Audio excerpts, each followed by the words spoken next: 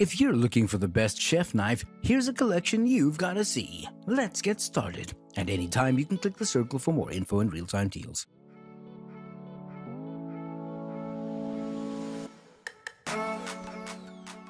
Number 1 most popular, Wüsthof 4582720 Classic 8-inch Chef's Knife.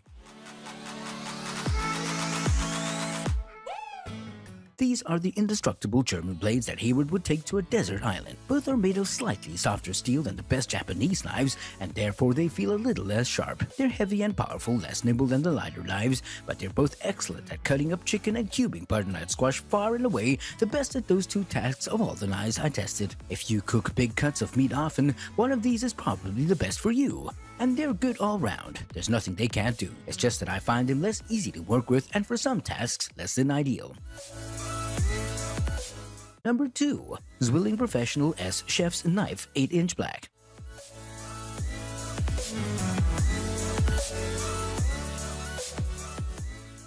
Zwilling J.A. Henkel is one of the largest knife makers in the world and has been around since the 1700s. They produce at least 24 different lines of knives. The Henkel's Professional S is one of their top-tier lines and is manufactured in Solingen, Germany, where their core factories are located. Henkel has also got factories in Spain and has a newer development in Japan as well. It's in Japan where they produce one of their latest creations. The Professional S is forged from one hunk of steel and with a bolster, a full tang, and a 3-rivet handle. It's as classic as it gets. Although the handle's been made to look and feel like wood, it's not. Wood handles are no longer the norm, because most manufacturers assume customers would rather have the longevity offered by a synthetic material. Number 3. Global G2 8-inch 20cm Chef's Knife.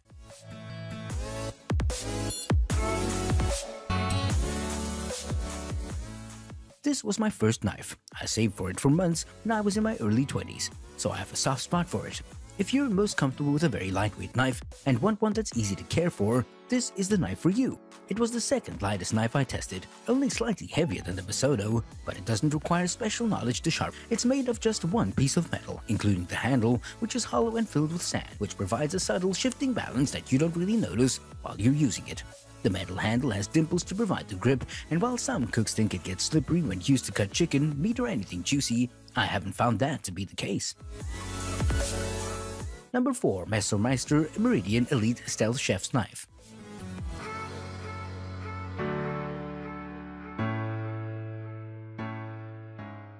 Messermeister knives, like the name sounds, are rooted in Germany, manufactured in the same very German town as the preceding knives from the Big Two. While Messermeister is not as familiar a name as Henkel's and Wüsthof, they're no less revered for their quality. As a matter of fact, their forging process is closer to the older style of doing things than either Henkel's or Wüsthof. It's highly recommended by Chad Ward in his book An Edge in the Kitchen as being super sharp. It comes from the factory with a highly polished edge that Ward claims is superior to any of the big-name knife brands. It has a partial bolster which makes it easier to sharpen. Messermeister has been a trailblazer in German kitchen knifedom. They were the first to produce a forged chef knife without a full bolster. Number 5. Mac Knife MTH80 Professional Hollow Edge Chef's Knife 8-inch Silver.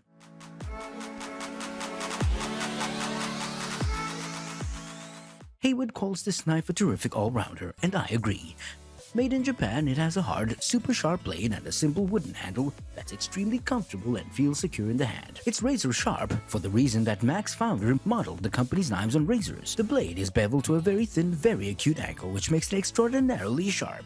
The high-carbon stainless steel makes it quite hard, but also has a dose of molybdenum, which lessens brittleness and makes the metal more flexible, less likely to chip. It's light and feels balanced at a shape that's natural and easy to control. It can chiffonade basil cleanly without bruising the leaves at all. It effortlessly bites through tomato skin and cuts a neat onion dice with ease. It supremes an orange quickly and precisely. For more details, click the link in the description. Thanks for watching the video.